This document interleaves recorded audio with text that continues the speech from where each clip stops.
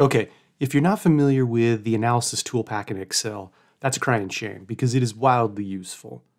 I'm not making this up. So in all of my previous jobs in analytics, I've used Excel quite a bit, and in particular the Analysis ToolPak, because it's just so easy to do quick and dirty analyses on your data. So I just wanted to demo how you can use this awesome tool. Okay, so what you can see here is I'm in Excel and I've got the iris data set loaded up as a table. You can see here I've even given it the name, iris_data, and I got me some data. And this is just CSV data that I exported from R and then just loaded up into Excel for this particular short demo. Okay, so how do we turn on the Analysis ToolPak? So first thing we do is you go up to File over here, and you click on that, and you go down to Options here, and you want to click on Add-ins. And you want to go down here where it says Manage the Excel Add-ins. Now, the Analysis ToolPak comes out of the box with Excel for both Microsoft Excel and Mac Excel, so you can use it on either platform. So you just go ahead and click Go, and there's a whole bunch of cool add-ons available, one of which is the Solver. The Solver is truly mighty. For example, you can use it to implement logistic regression yourself in Excel, and it's not actually all that difficult. Maybe I'll do that as a future tutorial, I'm not quite sure. But we're going to be using the Analysis ToolPak today. So I just check that bad boy, click OK, and we're off and running. So in this short video, I'm going to show you a couple of things. Well, actually, I'm going to show you three things. First of all, I'm going to show you my Darth Vader coffee mug because I'm having my morning coffee right now. Okay, that's good. And I'm going to show you how to do summary statistics and a correlation matrix using the Analysis ToolPak add-in. Okay, so we've got our data, awesome sauce. And how we access the Analysis ToolPak is we go up to the ribbon and we click on Data here. And that brings up the nice ribbon. And we're way over here on the right side under Analysis, and we got Data Analysis. Now, it's called the Analysis ToolPak, but it shows up as Data Analysis in the ribbon. Why is that? I don't know. Okay, so we'll just click on this bad boy, fire it up, and look at all of this data analysis goodness that you get. You get some ANOVA, you got correlation, covariance, descriptive statistics, exponential smoothing. One of my favorites, regression. That'll be the subject of another video coming up.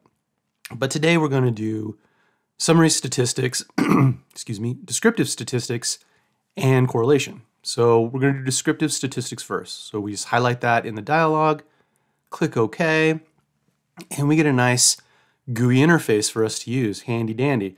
So we got to say, what's our input range? Well, we're going to do the pedal width column over here. And I'm just picking that arbitrarily. And here's how we do it. We just click the button, click D. We want the whole column of data here. Go back in. We do have labels in the first row, so we check that. We want summary stats because those are awesome. And we want to stick it out.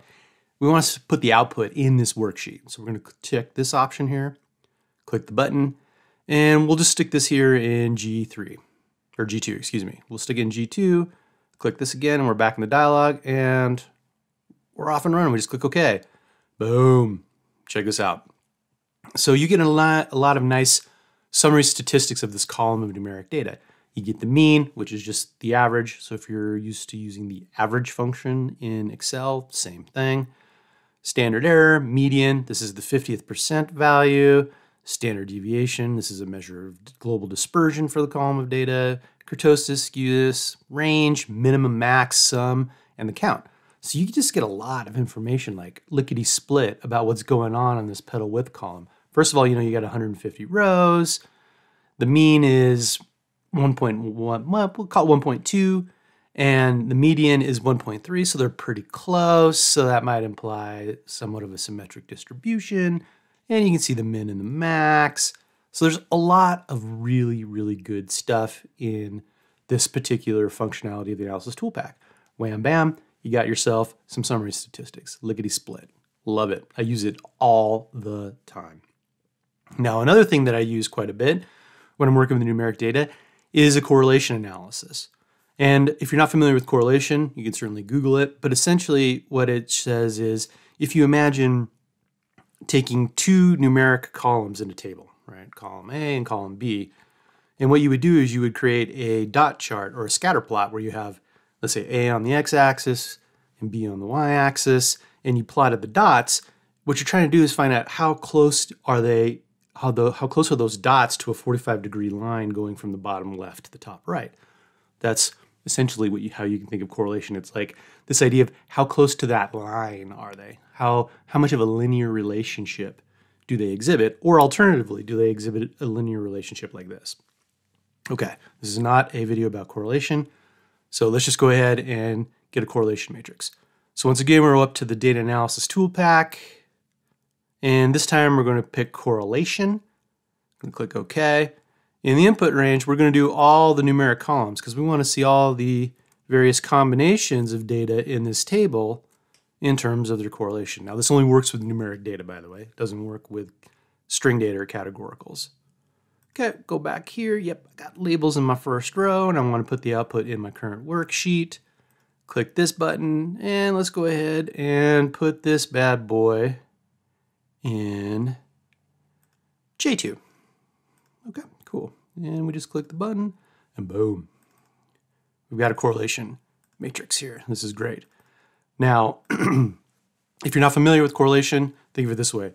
The closer the dots on that scatter plot are to the 45-degree line going bottom left to top right, that's 1. If it's like this, from top left to bottom right, that would be -1. Okay? And what you can see here in the correlation matrix is, not surprisingly, sepal width is perfectly correlated with itself. Well, no kidding, right? They're the exact same values on both axes, right? Because you got sepal width here, sepal length here, sepal length here. So of course the dots are going to be like right on that straight line. Okay, and you can see here that petal length, super highly correlated, 0.87 with sepal length, and petal width, same thing. And then you got these negative correlations going on. Oh, look at this bad boy, petal width and petal length, 0.96. That's pretty interesting stuff. Okay, that's it for this video. I hope you enjoyed it. I hope you explore your data with the Data Analysis ToolPak. It's super easy and wildly, wildly useful. So until next time, please stay healthy, and I wish you very happy data sleuthing.